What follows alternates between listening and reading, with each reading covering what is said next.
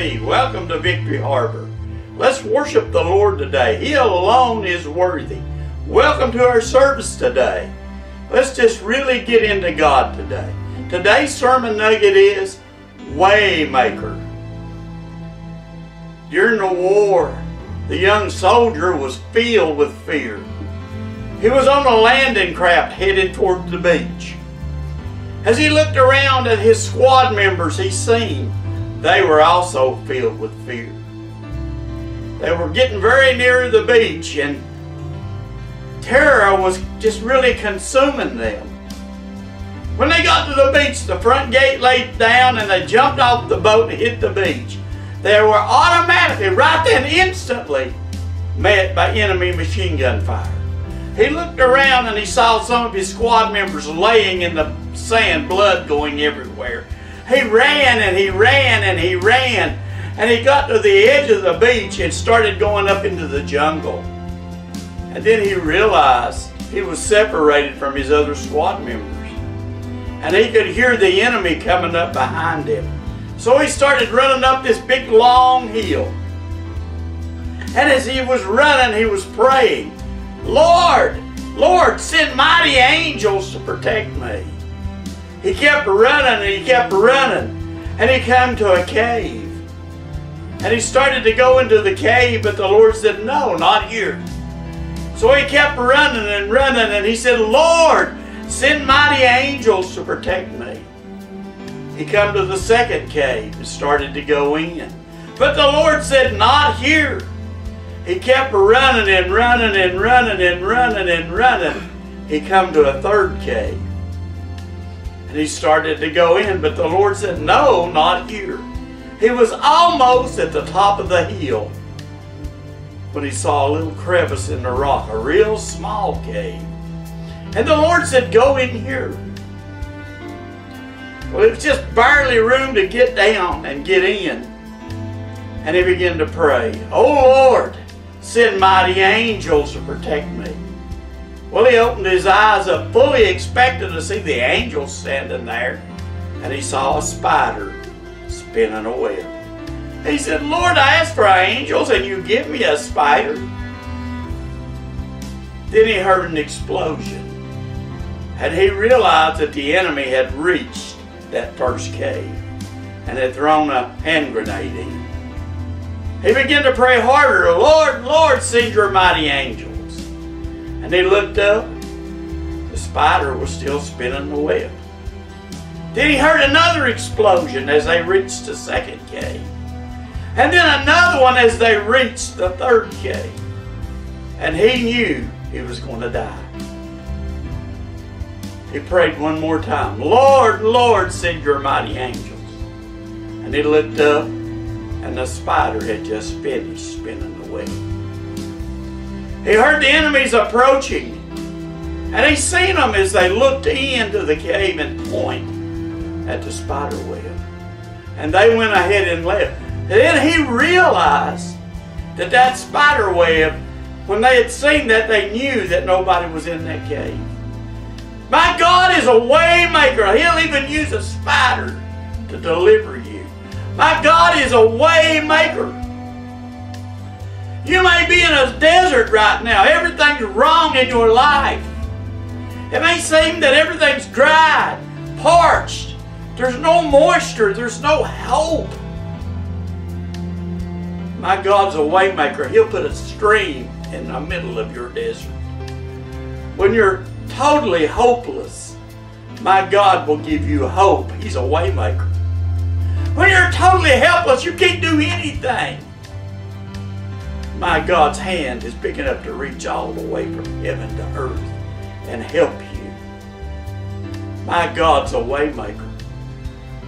My God's a way maker. Just maybe, there's storms raging against you.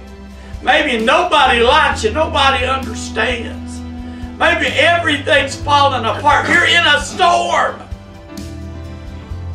My God is a shelter in the storm. Just maybe you're trying to raise up that shield of faith. Satan's fiery darts are coming at you, but you don't have the strength to lift it.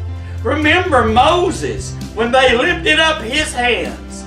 My God is able to reach and lift up that shield of faith for you. My God's a way maker. Maybe you're sick in body. Maybe you're hurting in pain. My God made a way for you at the whipping post. The Bible says that by his stripes you were healed. My God is a way maker.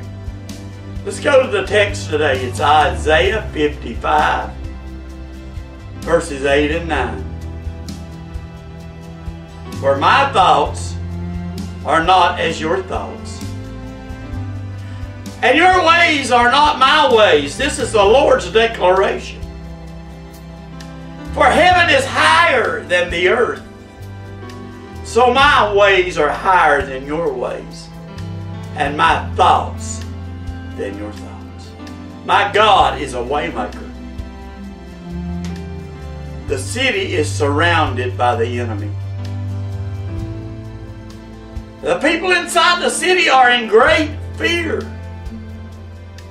They know that this army has destroyed every city they've come up and killed everybody in them.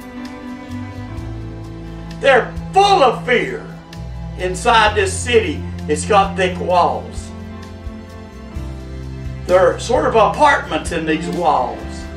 And when in one of these apartments, there lives a prostitute.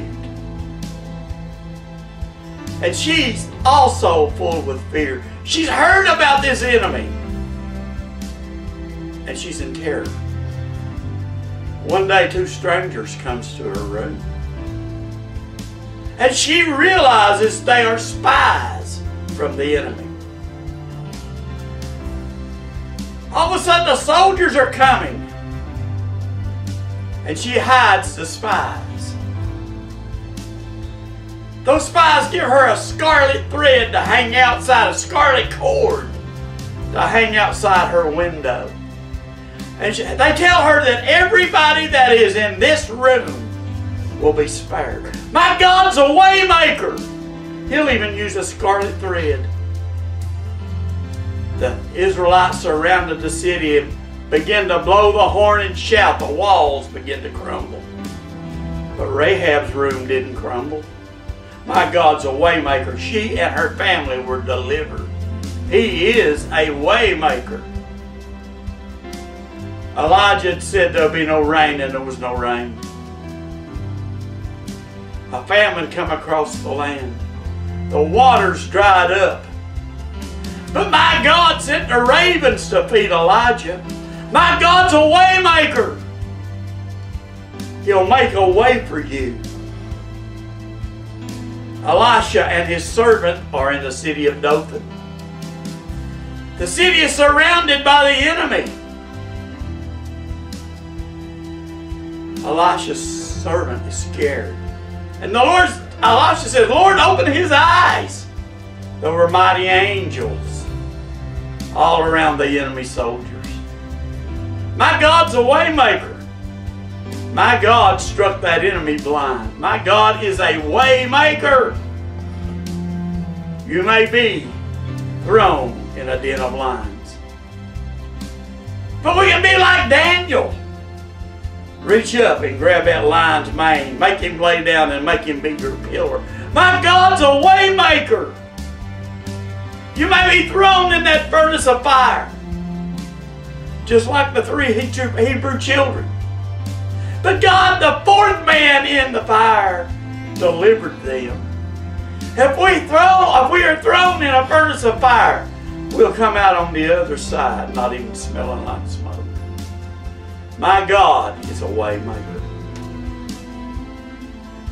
Many, many years ago, I had a job, and my assistant was a Christian, and I was a Christian. And we liked to fast one day a week. We had a foreman that absolutely hated Christians. And he knew when we was fasting, he made life hard on us. My friend said, what are we going to do? I said, we're going to pray. So we prayed, and the next day they moved him over on the other side of the plant in another department. And we had peace for about 3 months. After that, he come back with a vengeance. We tried to fast, he'd raise Cain. We prayed again. That evening he went home, busted a hole in his head. We had peace for 6 months. He come back a changed man. My God's a way maker. He's a way maker. 2,000 years ago, on a hill outside Jerusalem, Golgotha, Calvary, the place of the skull. Jesus died on the cross. Give his life for us to put us back in relationship with God. He made a way for us. He made a way for you. Let's pray. Father, we love you and thank you for your mercy, your kindness, Lord, your goodness. Thank you, God, that you are a way maker. Thank you, Lord, that you made a way for us to be restored in Calvary. If anybody out there is lost today, save them. If anybody out there is in trouble, Lord, be a way maker too. We thank you, Lord, and ask it in Jesus' name. Amen. Remember, he's a way maker.